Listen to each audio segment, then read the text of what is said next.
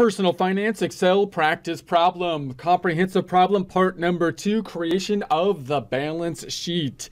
Get ready to get financially fit by practicing personal finance. Here we are in our Excel worksheet. If you don't have access to the Excel worksheet, that's okay. In a prior presentation, we started to build this basically from a blank sheet, so you can go back there and start from there if you so choose. If you do have access, there's 3 tabs down below. We got an example tab, a practice tab, and a blank tab. The example tab, in essence, being an answer key. Let's take a look at it now. In the prior presentation, we used the information on the left to build our amortization table for the home, breaking it out year by year. Now we're going to be working on the balance sheet, and then we'll focus on the income statement, and then we'll look at an estimated property insurance that might be needed. So I'm going to go back to the left. The second tab here is the practice tab. So we've got some pre-formatted cells so that you can build this if you so choose with less Excel formatting. And the third tab, we basically started this from scratch and building this out from scratch. So what I'm going to do is first hide some cells. So I'm going to go to the right, and we're just going to start building our balance sheet over here in column S. I'm going to make a skinny S first and then hide some cells so we can see our data. I'm going to put my cursor on the skinny end to make it the same skinny size. We're going to go to the Home tab, Clipboard, and hit the Format Painter. And then we're going to skinnerize the S. Skinnerized it. And then I'm going to go from R, put my cursor on R, and I'm going to drag all the way over because I'm going to hide this stuff. So C to R, CR, car, right click, and it's going to be hide. So now I'm gonna just be working here on our balance sheet. So we've got the information on the left. So quick note on where you might get this information.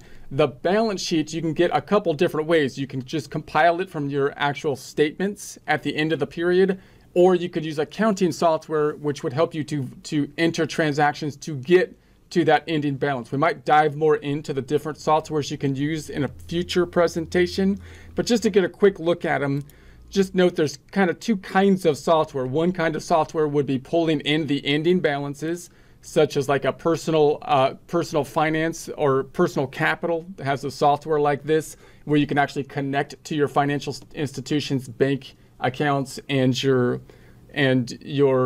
credit cards and so on, and it can actually pull in the ending balances in there and give you some more kind of analysis and so on.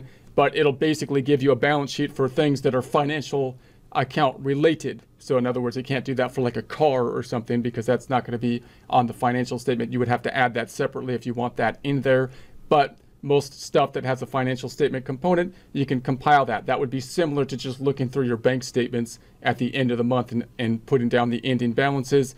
You might have Quicken. I've not really worked with Quicken since they used to be owned by Intuit, the owner of QuickBooks, but it used to be good. I'm not sure exactly. I haven't worked for them for a while, but I think they have a similar kind of component.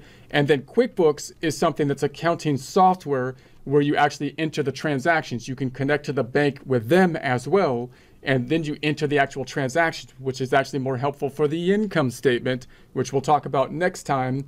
And then you're going to verify the ending balance. So it's not quite as easy to compile the balance sheet, but it's a system that would be good to look at the performance. And then you also have Wave, which I think is a free accounting system similar to QuickBooks. So you can kind of check that out if you're looking for a budgetary option that can kind of connect to the bank, and you might be able to automate things. So do your research on it. But those are just some examples. So we're going to imagine this data we got from something like the ending balances and just compile this. You can get it, like I say, from the accounting software, or we might get it, which would compile it for us in the terms of a balance sheet if we use that, or we can then use our financial statements, or we can imagine using some other software that would compile the ending balances. So let's build our balance sheet here. We're going to say this is going to be the balance sheet, and we'll probably dive into those softwares in a future presentation as well. So I'm going to make this black and white up top. We're going to go up top and say Home tab, font group, make it black and white for our headers like we normally do. Assets are going to be first up, and I'm going to break this out into current and non-current assets. So current assets, those are the more liquid assets. So I'm just going to pull my data. I'm going to drag this T column out a bit so it's fat. We're fattening up the T column, fatten it up. The T column needs to be fattened up a bit. Feed it some feed it some cereal or something, some sugary cereal. I don't know what I'm talking about. So we're going to say this is going to be equal to the checking account. I'm just going to pull in the data. That's a current asset, which of course we can get from the bank statement. We got the savings account we can get from the bank statement. If we needed to do it that way, we've got the emergency fund, which if it were in a bank would be in the bank statement, or if it's under your mattress, then you can count it. And then we're going to say that the IRA is something that you can't really pull out till retirement. So I'm going to say I'm not going to put that in current assets because I can't really get it right now unless I wanted to be penalized. I'd have to have a penalty. So I'm going to say this is going to be the total current assets. And this is spelled wrong. Currenta. That's like my Spanish form. It's got an A on the end of it because it's, I don't know. We're going to say this is the sum of these items. Just do the thing. Just do the thing. So this is going to be an underline. Let's go to the Home tab, Font Group, Underline.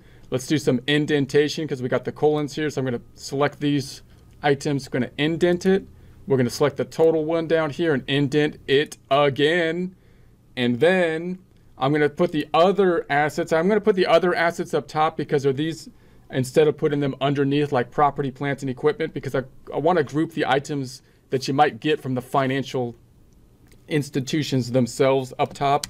I'm going to put this under other assets. And the only thing we have in there is this IRA. So you might have that in something like an E-Trade or a Vanguard or something like that, or your bank. But it's going to be a long-term type of thing, and you can't access it as easily. So I'm going to put it down here. This is another thing that you could get, of course, from the bank statements or from software that pulls the ending balances. So I'm going to put this in the outer column because it's the only one I have. So I'm just going to put that right into the outer column. This is going to equal that 40,000. 40,000, let's do an indent there, alignment indent. Now this one also has an added kind of issue that it could go up and down in value when the stocks go up and down. And when you record the increase and decreases that you have not yet realized, that's a kind of a bookkeeping issue that we might dive into a little bit later when we get into we might just do some accounting on it. So then we've got the property, plant, and equipment that I'll call it. So this is your property, we're going to say property, plant, and equipment. And so that's kind of like a business category or a term, but this is your fixed asset type of stuff. So for example, you've got the home in here. So we're going to put the home in here. And when I put the home in, I'm going to put it in at cost. So I'm going to say the home is at cost. I gotta unhide some cells to do it. Well, let's unhide some cells to do that real quick. I'm gonna unhide from B. Do I have the cost down here? Maybe I do. It's down here. You don't have to unhide anything. Hold your horses. Hold your horses. Why? Because the horse looks like it needs a hug. It's been hard on the horse. The horse needs to be held for a second. So there's the home, and then we're gonna say the car. We got car 1 and car 2. So I think those are down here. Where did I put the cars? Car 1, car 2, they're right there. I'm gonna put my cursor here and drag that down with the fill handle. So there's car 1, car 2, and this is the 14 and the 21. Now the reason these are a little bit more tricky because you can't get this stuff from the financial institutions. So if I was to connect to the financial institutions with something like a personal capital software, they can't get the information for my home value. But they can estimate the home value using an estimator tool. So some of them have a nice tool to do that. And obviously my car, again, you don't know what it is. So traditionally from an accounting standpoint, you would put it on there at the cost, and then you would allocate you would depreciate it. But a home, hopefully it's going to go up in value. So a home's a little bit tricky. The car we would expect to go down in value. So we would put it on there on the books at cost and then possibly depreciate it. Or you can try to do it like an appraisal from time to time. But you got to be careful with that when you do the appraisals on these types of things. Because for example, with the home, if you think it went up in value and you record it, you didn't really realize that increase in the value because you didn't sell it. and therefore it's just a gain that's unrealized gain. So you got to be kind of careful on that. So these three, we're going to start and imagine we put them on there by cost, what we paid for them, and then we might adjust them periodically, possibly with the use of some kind of depreciation system, or possibly doing a periodic kind of appraisal. And when you make the adjustment on these things, we have the same kind of problem, which is if I had a gain, you know, where does the other side go? If the home went up in value, do I record it on the income statement? Do I record it in equity in terms of that gain in the value, because I haven't yet realized it? So we might talk about that more later, but just keep that in mind. I'm going to do some indentation here, alignment indent, and I'm going to call this total property, plant, and equipment, and put that in the outer column equals the SUM, otherwise known as the sum, our favorite form, EULA, alignment, indent, indent, double indent. Let's make the T column a bit larger. Let's put a little underline right here because that'll make it look better. Home tab, font group, underline. And there's the property, plants, and equipment. So that's going to give us our total assets then. Finally, total assets, summing up the outer column equals the SUM. And we'll sum that up. There we have it. And so something looks a little bit different than I thought here. Now I think that's right. So I'm going to put an underline here, font group and underline. And let's put a double underline here, font group and double underline. We can put the liabilities in like the equity or the net assets underneath, or we can put them on the right. I'm going to put them on the right here to emphasize the balance sheet of the balance sheet. I'm going to make a skinny W to do it. I'm just going to, let's take the skinny S and then home tab and format paint it and put that on the W, skinnerizing it. And so this is going to be the liability side. I'm going to put down here that's not an I, liabilities. And then we've got current liabilities, colon. And that's going to be, we got the student loans. There's nothing in it, but I'll add it anyways because you might have student loans, for example. Let's make X a little bit wider here.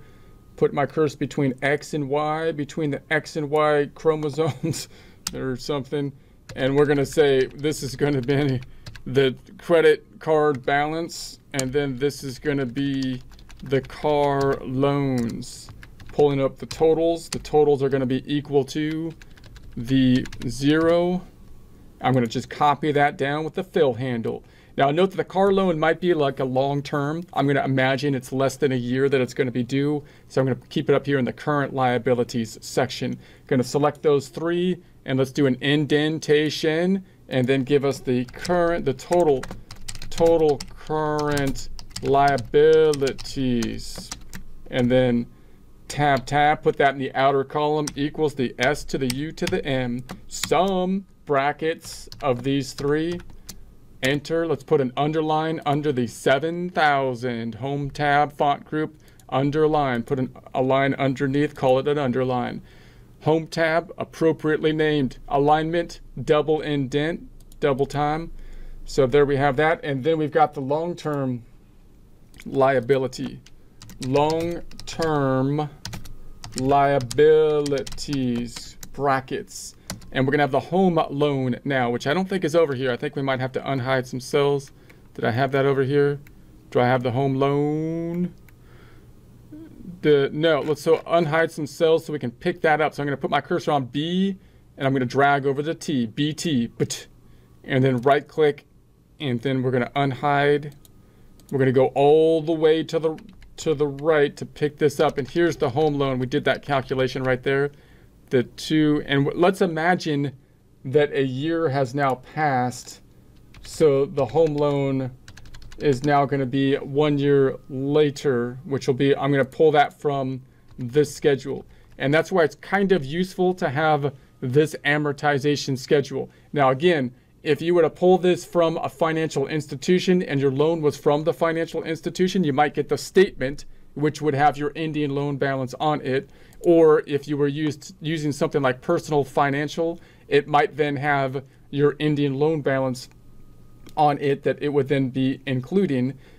But if you're compiling it, you also could use a table like this, and this would also help you, this table, if you were doing the same process, creating a balance sheet and an income statement and projecting forward, doing a budget type of perspective. So we're going to imagine a year has passed. We've got the 241, 346, which you could get from your loan statement. You could get from your personal capital kind of calculation as well. So I'm going to put that down here. This is going to be, I'm going to call it the home loan.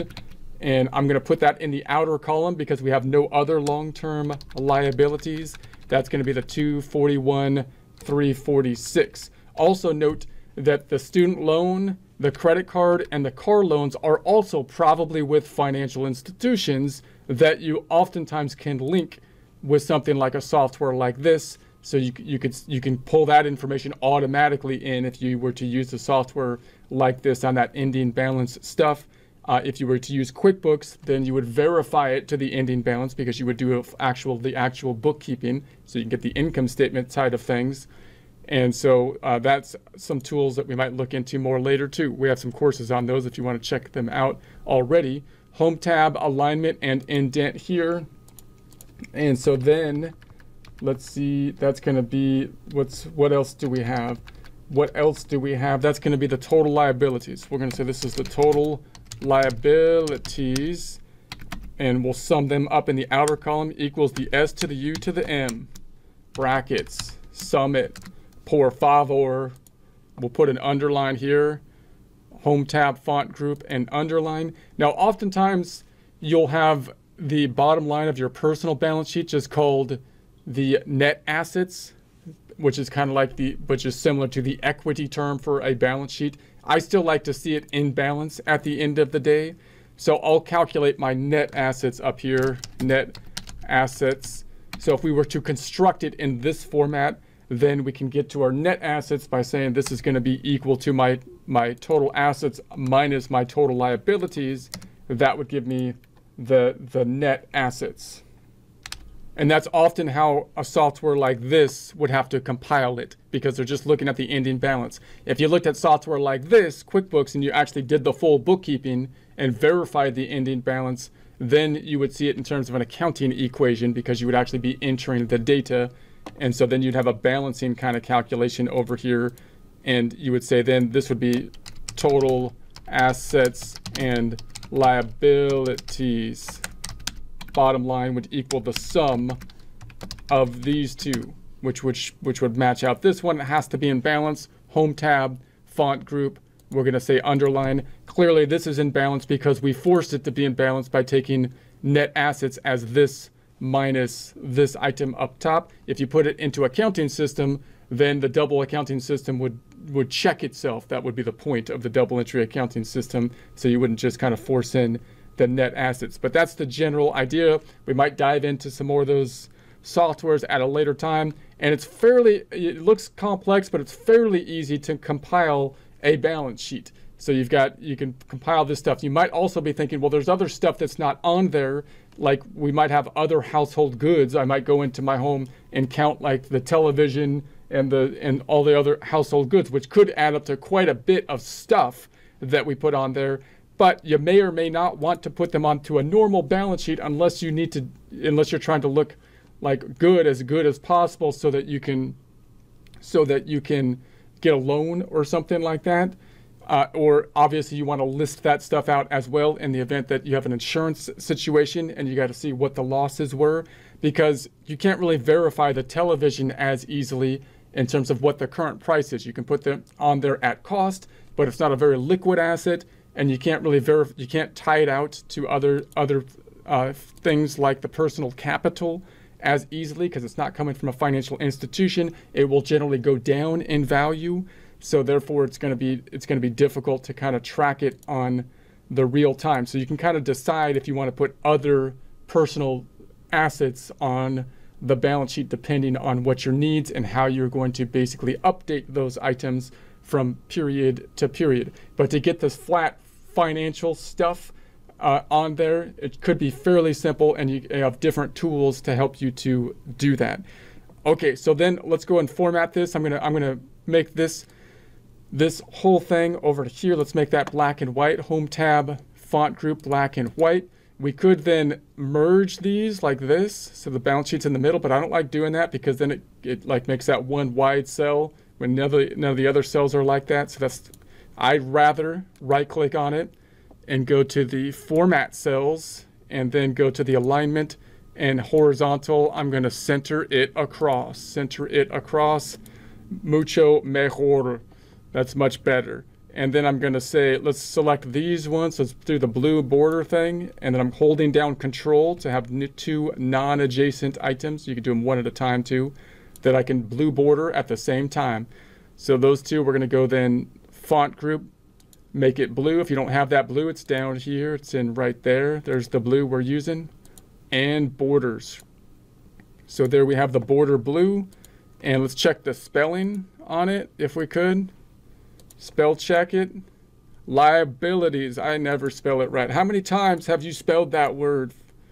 It's just ridiculous. So does everything else look pretty good? What do you guys think? Is it formatted at least up to par? It's not pissing anyone off. No one's raging. No one's getting upset at an obvious error that I have in some formatting capacity. Okay, that's good. Then next time we'll go into the income statement.